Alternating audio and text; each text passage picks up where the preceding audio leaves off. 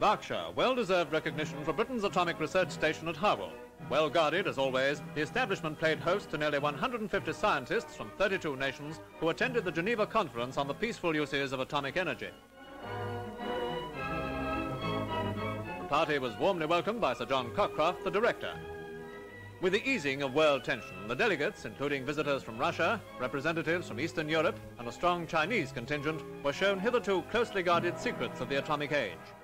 The construction of a thermal reactor proved a source of general interest to this brilliant band of experts.